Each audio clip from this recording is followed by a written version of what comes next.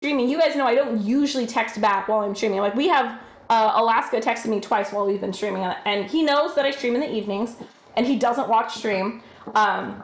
So he knows, like, if I don't message him back, it's because I'm streaming, and I'll message him back tomorrow probably. And he's fine with that. He never pushes me to be like, oh, what were you doing? Were you streaming? Yeah, but one guy, I didn't message him back. Oh, it was Radio Guy.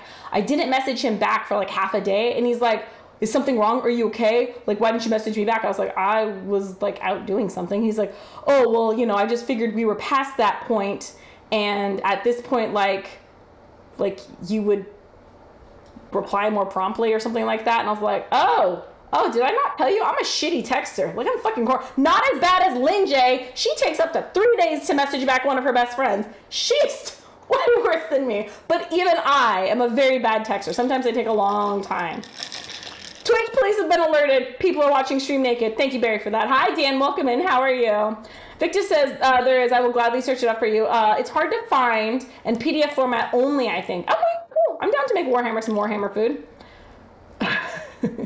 Not notifying the Purple Badge Police. Thank you. The internet would break if Poison Ivy streamed with you. Yeah. Actually, if Artemis came on stream, you guys would lose your shit. You guys, yeah, you would lose your shit if you met Artemis. She's the one that I don't think we're going to date. I don't know. I'm getting mixed signals from her. But we are going to hang out. We have plans to hang out like 3 times in the next month and a half. Like, we've already gotten them on the calendar. So I don't know what the plan is with Artemis, but if you saw her, you would like chat. We would break the internet if you guys saw Artemis. Poison Ivy is really, really sweet. She's just very, very shy. Artemis is basically the blonde version of me, crossed with Lynn J. Yeah. Lynn J's actually met her before. But I think, yeah, if Lynn J and I got together and we were blonde, that's Artemis. She's a firecracker. She would break the internet. She would break all of Twitch. Yeah. I agree. I don't like people contacting me every day. Yeah, I don't like it unless they make it funny. Ooh, dating. I heard Warhammer and Perked Up. Yes, yes. We're talking about, so all of my people I'm dating have nicknames. Originally, it was to protect their privacy. Half of them have been on stream now, so like whatever. You guys know Cat Guy's name is Ryan. Y'all know Alaska's name is Kagan. Like, they're fine with you guys knowing their name. But also it's hard to remember which one's which. But, you know, Alaska's the one with the giant Alaska sleeve on his arm. Cat Guy obviously brought his cat on stream. Poison Ivy looks like Poison Ivy. And Warhammer, I mean, when you see him, you'll be like, oh yeah, his name makes sense. The dude is a fucking beast. He's huge. So, yes, Warhammer looks like he would be nicknamed Warhammer. He's probably going to be on stream in the next couple of weeks. Don't like people doing that every day. Geek Boy, what do I spy with my little eye? It's Kathy. What's up, Geek Boy? How are you doing? Welcome in. Good to see you. I also like this. I mean, I don't like to pit them against each other. I actually talked to one of them about it, and he's like, are we all like on the same footing? I was like, yeah, you guys are all on the same footing. That doesn't necessarily mean that I see all of them the same amount, because I don't get to see Warhammer as much because our schedules don't line up, but that doesn't mean I don't value his friendship as much as the others. But yes, they're all equal footing. But I do like to hear chat's feedback. And so Vendetta said, I think Alaska is #1 on my list. Yeah, I think some people are voting. I think everyone says Poison Ivy is their favorite. Even Supper. Oh, that's the other thing. Supper Club. Anyone who doesn't know, I host a supper club with my friends every week for 7 years. And the guys at Supper Club are kind of overprotective. And so they don't like it when I bring dates to Supper Club because it's a very tight-knit group of friends that have known each other for a very long time. And yeah, they're like not comfortable with me bringing dates over. And then I was like, well, can I bring Poison Ivy? And they're like, oh yeah, you can bring her. And I was like, that's a fucking double standard. And we talked about it. And now they're like, Supper Club has also changed their tune. And they're like, actually, no, we want to meet them all. And so now upcoming Supper Clubs, all of my IRL close friends from like middle school and high school, they apparently want to meet each one of them as well. And they're going to do the same thing. They're going to give me their feedback on all of them. But yeah, some people are rooting for Cat Guy. Some people are rooting for Alaska. Everyone's rooting for Poison Ivy. And then you guys are going to meet Warhammer and he's going to break the whole skew. Like everything's going to be all tossed up once you guys meet Warhammer. I hate messaging like email, says Dad. It might take me a few days. Too busy doing all the things I have been doing in life before you. Exactly. And so when some people get a little too pushy, it's like, you do know I'm a single mom with 2 special needs kids. Like, you are at the bottom fucking list of my priorities, which is good because actually 2 of the guys, so Warhammer and Alaska, were both raised by single moms. And I think that's why they have so much patience with me and are never Cat Guy is also very patient and not pushy, but specifically those 2, Warhammer and Alaska, I think it's because they were raised by single moms, which I think is really, and that's also why they're really cool, like around my kids and stuff like that. It's really fucking sweet. She messaging, yeah, there's a lot of other priorities I have. I got work, I got kids, I got stream. A lot of stuff was here before these guys were here, so luckily they're pretty patient. Shots fired, lols. I love daily texts, even if they're nothing super meaningful, but it's not for everyone. Yep, some people like it. There's a lot of people who like it. I think I'm one of the only people who doesn't like it. My biggest red flag is when it's the good morning text, and all they text you is, good morning, gorgeous. Every fucking morning at 8 a.m. For some reason, it seems routine and obligatory, as opposed to, I would rather have less interaction and have it be more meaningful than ever be I don't like routine, especially when it comes romantically. I'm not very big on, I used to be the person who always like on the phone say, okay, I love you, bye. And it became just a knee-jerk thing, so I don't do that anymore. But yeah, teach their own. Again, everyone's different. You gotta find what works for you. Luckily, I am finding what works for me. And I encourage everyone to do the same thing. That's the truth. That's why I don't need, that's why I don't need to contact me every day. Yep, there you go. Can we get a Kathy Poison Ivy Lynn J stream with alcohol? Could be entertaining. This is why she's not coming on stream, y'all. Y'all would enjoy it too much if she were here. Okay, so Poison Ivy is coming to Supper Club, though. She's actually one of the first ones coming to Supper Club. No, she's the first ever. I think Poison Ivy will be the first person I've ever dated that has come to Supper Club besides my ex. And I told them, oh, well, the girl I'm dating, she's vegan. And they're like, and it was weird. They all at the same time were like, we could do a vegan night. And the other girls at Supper Club were like, yeah, bring her over. We'll do a vegan night. And I think Supper Club, they love cooking challenges. All of them were excited, like, oh, this will be a fun challenge. We've never had a vegan night before. We've never had a reason to have a vegan night. So I actually didn't invite Poison Ivy to Supper Club. Supper Club invited her, and then they enthusiastically said, we'll just have a themed night and we'll all cook vegan food. And then I told Poison Ivy that, and she like was just grinning ear to ear and turned all pink and blushing. It was adorable. So yeah, Poison Ivy's coming to Supper Club. We'll see how that goes.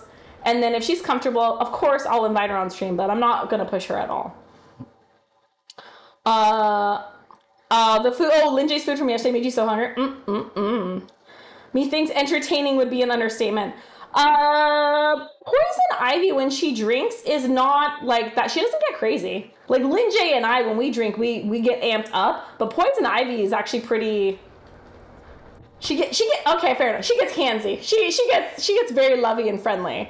But she doesn't go crazy. She's pretty chill drunk. Welcome. You know I would have fed you. Yeah. I don't understand good morning text either, says Ida Dads. Folks who want needed that are a non-starter. Yeah. So for me, I thought it was controlling to have someone text you every morning, first thing in the morning. And my thought for it was, or my friend Jenny was explaining this to me. She said, not for everyone, not some people just are really romantic. I'm not a very romantic person, but the way I see it, at least when it happens to me, I think it's a very controlling thing because they want to be the first thing you think of every morning. Like they want to be how you start off your day. So your day is kind of colored with that tint, you know, like the first thing you thought of that morning, and that's kind of the headspace you're in for the rest of the day. I mean, you can change throughout the day, but for me, whenever someone texts first thing in the morning, it seems possessive to me and I don't like it. That's just me.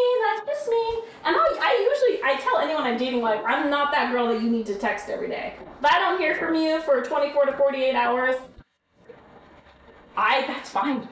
But usually, if you really like someone and you have a good banter, like for me, I can only date, we talked about this yesterday, I can only date someone who has a similar sense of humor and has a really good sense of humor. Wash your sister sauce.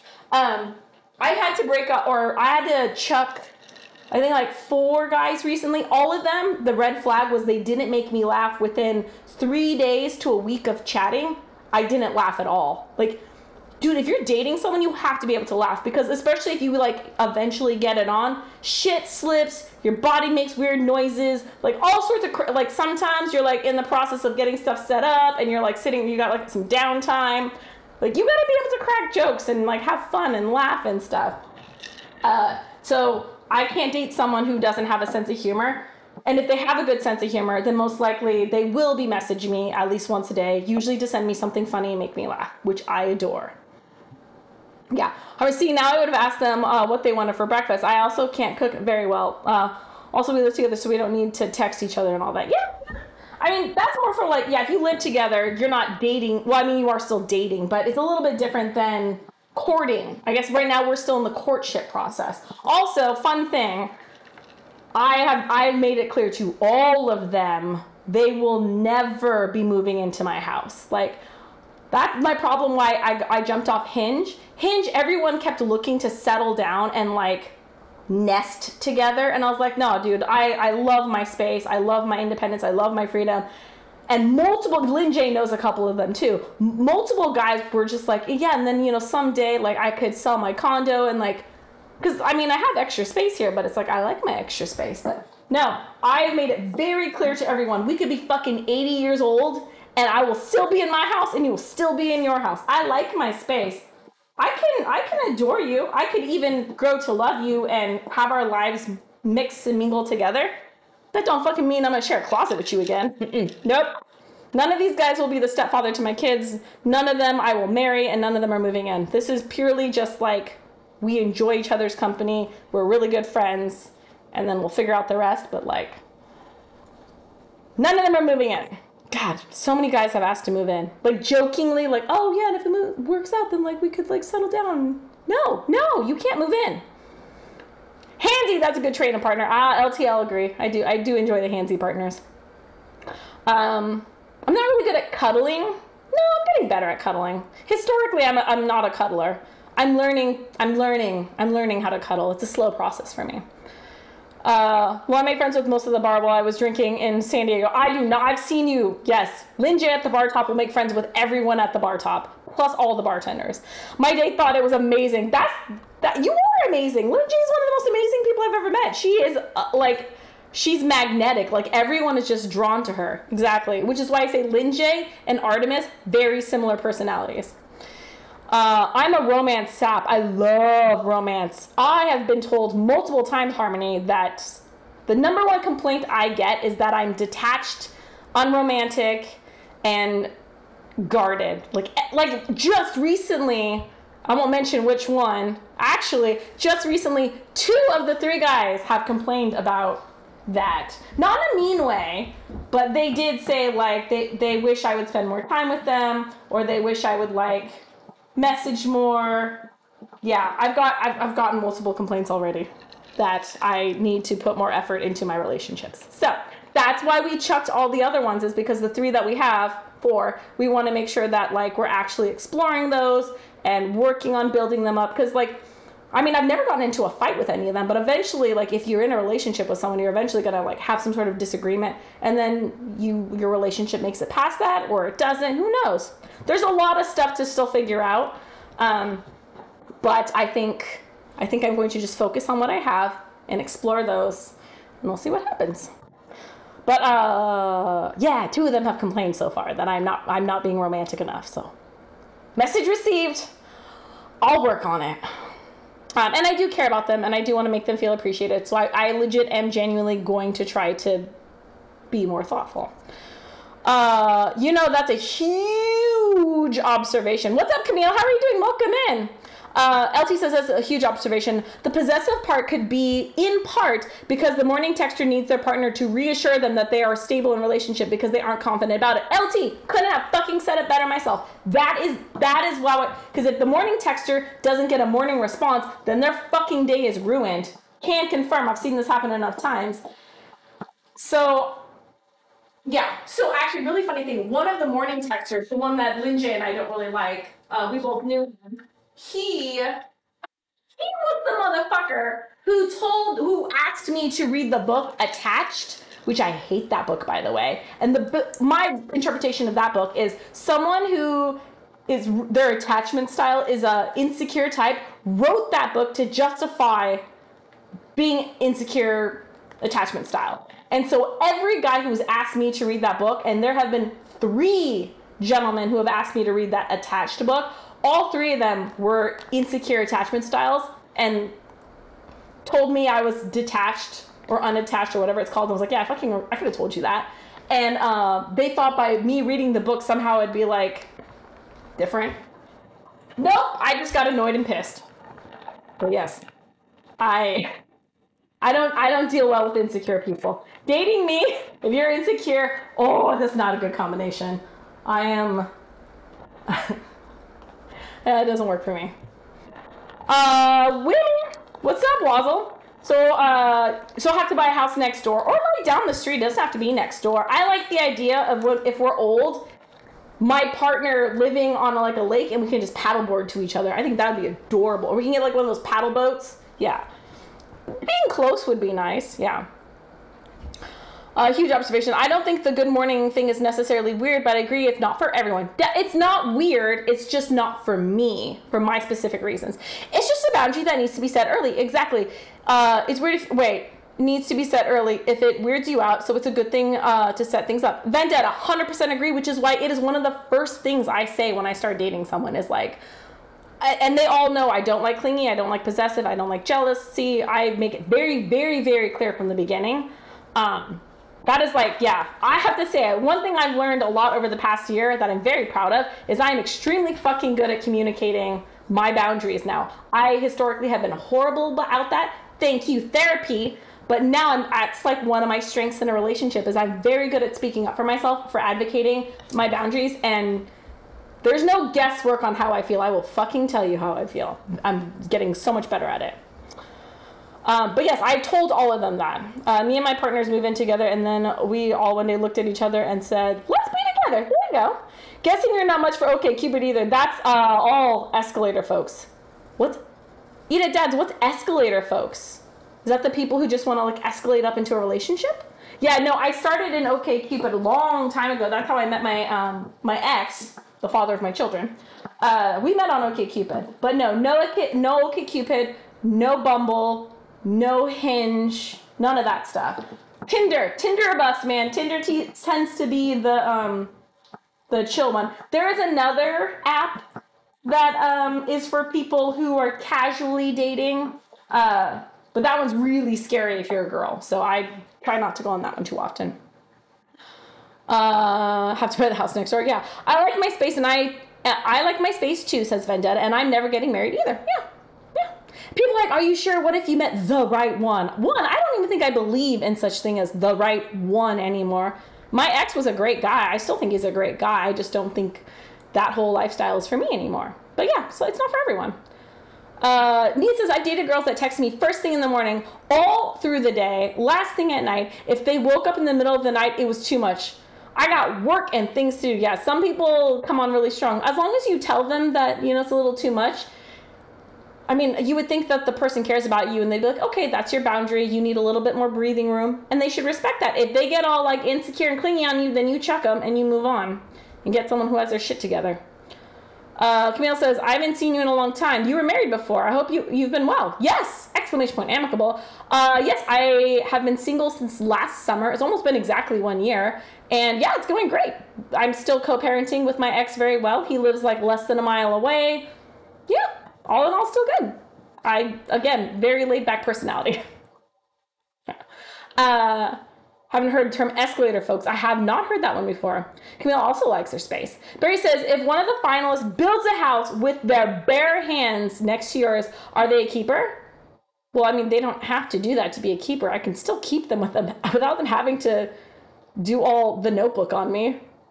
Though if they can build a whole house, that's definitely something that's... yeah, that's some long-term commitment right there. Edith, that says, like, they want to get on an escalator with you from nothing to be really enmeshed instead of, like, a more lateral development. Okay, yeah, I get that. They're the whoosh. Yeah, that's definitely not for me. The ongoing joke, which is not really a joke, but while I was on Hinge, I think I went 4 dates in a row, and all of them made the same damn joke, which like we would talk about stuff, and within like a couple hours of the first date, they'd be like, "So like, should I just go buy the ring now?" And I was like, "You don't fucking make that joke to a divorcee, like recently divorced." But they all were like, "Should I just go get the wedding band right now?" No, no, don't. It's not even a funny joke, and I have a decent sense of humor. Yeah, not for me. Seems similar to love bombing. What is love bombing, Akira? But yeah, it seems similar. Yeah, so Harmony says, yeah, so me and my partners. Who's going to bed? Night night, Lynn J. Sweet dreams. All the love. Everyone go give Lynn J a follow if you aren't already following her. She is one of my IRL BFFs. Also a fellow food and drink streamer. Also a variety streamer. And like just one of the baddest bitches you'll ever meet. She's my queen. I love her. Less immediate, but yeah, they often go together. Escalator is mostly about expectations. Things should get deeper. Oh, yeah. Funny thing is, I have made it very clear, like you're like we're just dating. We're just getting to know each other, starting off as friends, seeing where it's going. Like I don't expect you to meet my kids. I don't expect you to meet my parents. Like don't meet my friends. Like we're just getting to know each other. Yeah, fuck me. All of them are meeting my kids. All of them are meeting my friends, and one of them has already met my parents. They're just so laid back and chill that it just happens to like, yeah, Alaska went to my parents' house to help them. They needed a really, really strong person to help move some really big fucking heavy stuff placed in a very precarious place. And he's like, oh, sure. And so he just came over to their house and like moved their stuff around for them. And my parents absolutely adored him. Yeah, if anyone doesn't know, my parents are my two lesbian moms, and Mama Ann like almost like just ran her finger right up his beard because she has a thing for guys with beard. Lesbian, love guys with beards, and yeah, they fucking adore him. So they invited him to dinner. So that's what's going on now. Oh, and now all of them are gonna meet Supper Club, and they're on stream meeting you guys. I don't know how it went from having no boyfriends to having like, I'm not calling them boyfriends, but you get the gist of it. It was like supposed to be really casual, and there was supposed to be nothing serious, and now somehow instead of having 0 serious, I have 3 plus 1. That was unintentional. But still, I'm going with nice and slow. Eat it Dads, yes, that is the app I was referring to. It is terrifying if you're a single woman. Harmony says, I need therapy. I also need to see a psychologist. Yeah, both of those are great. I highly recommend both of them. Oh, yeah, pass is legit. I mean, I would love to spend more time with you, but I'm not going to be attached immediately. Thank you. Yeah, eat it, Dads, and Akita. That is what I've said to everyone. It's just like, I want to spend more time with you. I enjoy your company. You make me very happy. That being said, I'm not going to, like, give up. I'm very selfish at this point. I will fully admit it. And I've told them this too. Like, I'm going to focus on me, my kids, my life, my family, my friends, and I will include you as much as I can. And then the rest of that is grown over time with trust and all that stuff. Yeah. So I didn't expect them all to be so amazing. And so now things are just happening. Yeah, I think all of them have met my kids except for Warhammer is the only one who hasn't met my kids. Yeah, and I think I don't know. I'm pretty sure my parents are gonna fucking love Cat Guy. Holy shit, they're gonna love him so much. And that's probably coming up in the near future too. Fuck me, I don't know. We'll see how it goes. Yep, Field is probably the scary one you mentioned. Yes, Field is terrifying if you were a single female. They will go nuts on you. I think like 90% of the people on there are dudes. Creepy dudes. I'm so glad that I was trying to picture an escalator in a store. Lols. I've also, okay, so Vendetta says, yeah, I've also gotten a lot better at the boundary thing after getting out of the 13-year relationship time to stop being pleasing when it's hurting you. More like talking from my experience. It was a hard lesson learned, but the peace of mind is amazing. Yes, that's the other thing. Hard lesson learned. I'm a people pleaser. I always have been a people pleaser. So for me to advocate for boundaries and advocate for like doing something like not doing something, because even though I know it would make you really happy, I don't want to do it. Like, I've actually called off a date just because I wasn't feeling like going on it, which is not my usual thing. Like, I'm usually like, no, we even did that with Radio Guy. I kept trying to convince myself to go on this date that I didn't want to go on. And chat's like, Kathy, it's very clear you don't want to go on the date. And it's like, huh, good point. I'm getting better. Yep. Cute emote. Good. I'm glad things are going well and that you're happy. Oh, yeah. Yeah. Made a lot of new friends.